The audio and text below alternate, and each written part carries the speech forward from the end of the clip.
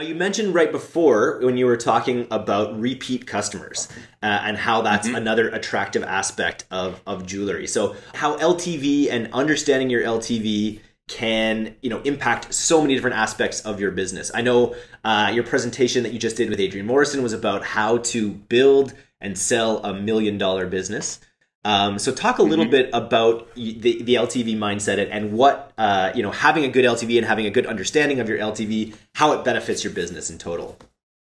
Sure. I mean, I think a couple of years ago with Facebook, anybody could be a turn and burn marketer, meaning they're only focusing on getting that first sale. And those first sales, those first customers, they could at the time be wildly profitable.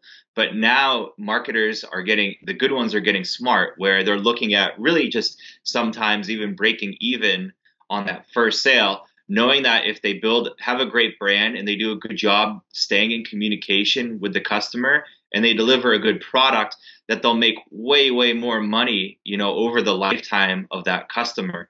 And so my talk in Bangkok is going to be exactly about lifetime value of a customer and how you can actually use this metric to determine budgets for scaling up. If I'm allocating $5 for customer support, that's part of the lifetime value of a customer. What's this going to look like when we have 10 times the customers? You can break down your business and budget with lifetime value.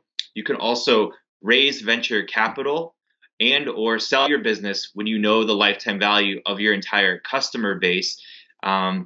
And I actually think that selling your business it's the same thing as raising money. Somebody's making an investment with the hope that it'll be worth more in the future. So if you can show people what your customer base is worth in the future, then you can get a really good, accurate visualization on how much your company is worth and the future value. And so your key levers when it comes to LTV, it's got to be email, right? It's got to be, staying in touch with that customer, making sure that the list is kept warm and that you can dynamically sort of reach out to people. Like, talk a little bit about some of the mechanisms of LTV as it relates to ShineOn specifically. Like, is it a matter of keeping track of those purchase dates and then making sure that you're creating ad segments based on when people bought and waiting a couple months with a new message that might appeal to them? Like, what are some actual mechanisms related to jewelry that people can put in place in order to generate higher LTV? I mean, I just break it. I'll give everybody the formula that sort of I use for LTV when I'm there in Bangkok. But the first one is just getting your average order value up. Okay, so I think that's a combination of selling a high margin product. Our top seller right now is selling the jewelry for $49.95 with a base cost of $9.97. And this same person is using a lot of tricks on their Shopify store to get multiple orders, okay? So increasing the AOV, decreasing the cost to acquire.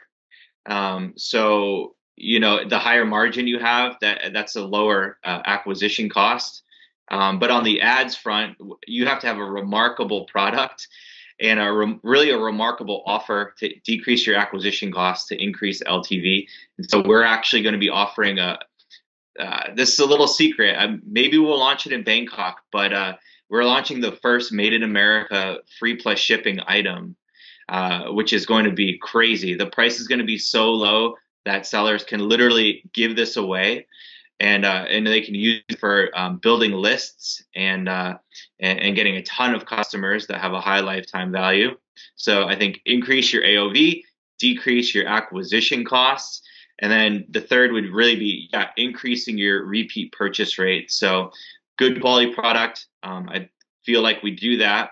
But also there's a lot of opportunities I think people are missing for getting the repeat purchase beyond just Facebook Messenger retargeting and retargeting ads.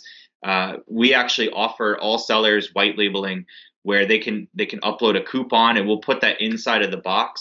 So, the customer is opening their piece that they ordered for the first time. They're all smiles, and that's a great time to ask for another order with a discount. That and catalogs, actually, we're creating an on-demand catalog service. So we're like all bought in on helping people build, full-fledged brands. We're not just about turn and burn. We're making a heavy investment in all these things because Shopify has an exchange now. You can sell your Shopify store. Creating and selling these stores is going to be much more mainstream over the next couple years. And so we're totally on top of it for everyone. Very cool. Now, one of the things that I'm really interested in as someone who's playing around with ShineOn is that idea of traction. When you've built out a brand you think looks good, you feel you've built out some designs that are really, really top, that are going after a specific audience, you want to spend some